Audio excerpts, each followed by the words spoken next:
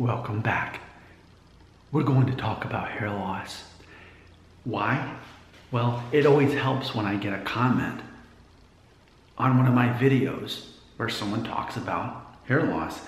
I made a video this week called, Am I the YouTube Televangelist for Atheists? One of the comments I received on that video by someone who goes by with the screen name of Shade of Death had this to say, quote, make a video about your hair treatment if you do one, end quote. So let's make that video. Let's take some requests here, and I will talk about my hair treatment if I have one, if I do one. So let's address this. The hair treatment, if I am doing one, is right here. And this is my last bottle. It's BRB shampoo. I started using it on July 31st of 2018. We are at the middle of July of 2019. So I still have one bottle left. I'm finishing up. It's still in the shower. And then I will tap into this. And once I use this, I'm done. Unless they send me more. I don't know that they're still watching my videos. But they sent me several bottles. And, you know, like I said, by the end of the month, I will have been using this for a solid year, faithfully using BRB shampoo, which is, you know, uses a bunch of essential oils and natural ingredients and that sort of thing. You know, it's a human experiment. And I've been using exclusively this shampoo. So I've done nothing else in the last year other than this. Some dietary changes I can tell you about. Shortly after I started using this, basically, let's see, September of last year, is that I had stopped being a vegan. I'd been a vegan for 5.5 years, a vegetarian for 7, and I stopped. So since September of 2018, I went back, you know, to eating meat and eggs and dairy and all that good stuff. What I never went back to is eating pork or shellfish, because I've remained 100% faithful to being kosher, which is like in the Bible, talking about Jewish people, how they were commanded not to eat basically the bottom feeders of the food chain, like shellfish and pork, that sort of thing. I've remained faithful to that. Let's see, I've been married 11 years, so I went kosher shortly after I got married. So, I mean, at least 10.5 years. But yeah, I mean, in the last year, I stopped being vegan. I stopped being vegetarian. I started using BRB shampoo. I'm not here to say that definitely that has anything to do with anything.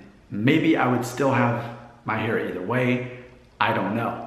But I can tell you those changes have taken place in the last year since, again, July 31st, 2018. These are changes that have taken place. I have made no efforts whatsoever other than that. I have not been using any kind of roller, using oil in the hair, or, you know, anything that's been recommended on the internet. I have not been paying attention to at all. Just to put it in perspective, if you're new to my videos, I am 38 years old. In fact, speaking of the end of the month, basically 2 weeks from right now, I will be attending my 20th high school reunion, which I'm sure I'll be mentioning that at least a time or two leading up to that. So I just turned 38 in April, and this is the hair. I'll turn around just to kind of give you an idea of what I'm dealing with here. You know, you may notice, you may not, you know. I would say maybe pretty typical for somebody who's 38. I don't know, but you decide. But ultimately, thank you for asking that question. As far as hair treatment, again, the only thing I could really say that would even qualify as hair treatment is BRB shampoo. So, you know, I guess they made this based on a bunch of essential oils and natural ingredients that are supposed to help with that. They make this in Thailand, which is interesting because I did spend 2 summers there. I was an English teacher for 2 summers while I was in college, and I loved that place. Fell in love with that place, Thailand. I love it.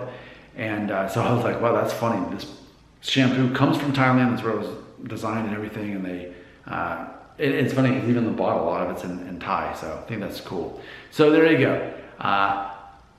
I can't tell you for certain. I can't tell you really anything other than what I've been doing in the last year or so. That's what's been going on. So just to be clear though, I wanna rule this out in case anyone's thinking, no, I have not had a hair transplant. I have not had any work done. I don't use, powder to make my hair look darker, to cover up. I'm doing nothing other than just using that shampoo. And again, I'm gonna run out of it in a couple months, which I do plan to start shaving my head again for a couple months. Probably about the time that runs out, I'll be shaving my head again anyway.